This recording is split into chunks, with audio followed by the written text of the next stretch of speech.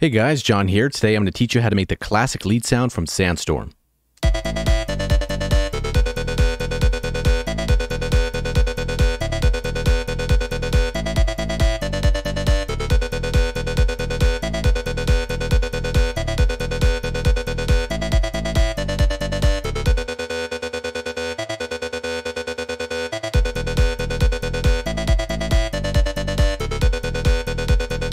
Alright, I think you get the idea. So first things first, let's turn off all of our effects here and let's talk about the oscillators.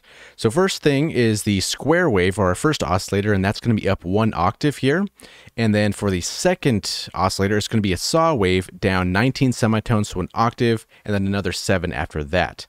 So one thing I did change here for my patch is I put sync on the second oscillator and turned it about 34.36% if you want that exact value. I felt that sounded a little closer to the actual sound, so yeah, so that's why that is there.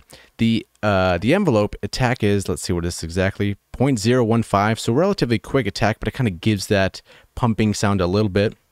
The decay is 1 second, sustained is all the way up at 1, and release 0.048.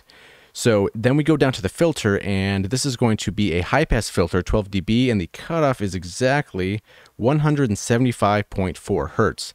I put the voices on 1, so basically mono, and then let's jump into the effects now. So first thing, I put a compressor on here, and this is kind of to taste, to kind of, I guess, get closer to the sound as well. You can kind of experiment with that as well. And then the distortion, I used a hard clip. The drive I put at 5.761 dB, and then the mix is 0.221. Cutoff, I did use a post filter here. Cutoff is going to be 9 hertz or 9,301 hertz. Resonance 42.83%, and then the blend is all the way to the left at 0.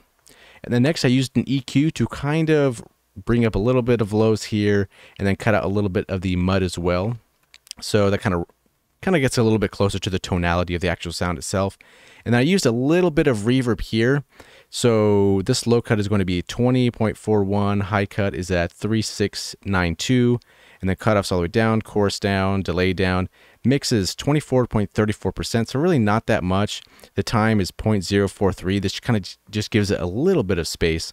Size is 50%. This one's all the way down here, this chorus frequency, and the gain is, I guess, negative 0.003. Kind of weird, but yeah, so that's what that's at.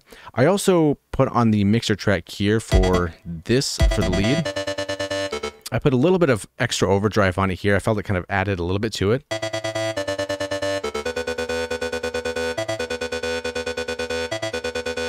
Just makes it a little bit more dirty.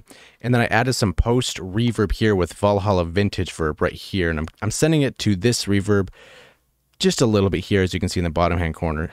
So that's pretty much this patch in a nutshell. At first you might think it's a gate, and it might well be on the very original patch, but I found it was easier to just key in the notes here. As you can see in the playlist here, these are actually individual notes here. So it's not a gate, it's just hitting the notes really, really fast.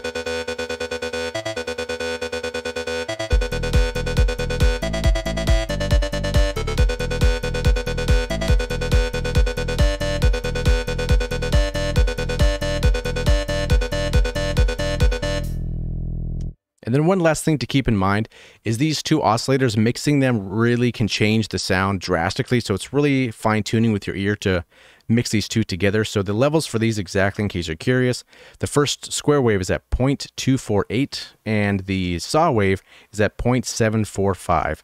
So just adjusting those a little bit can really have a big effect. So for example, kind of totally changes the patch. Or if we had too much square wave.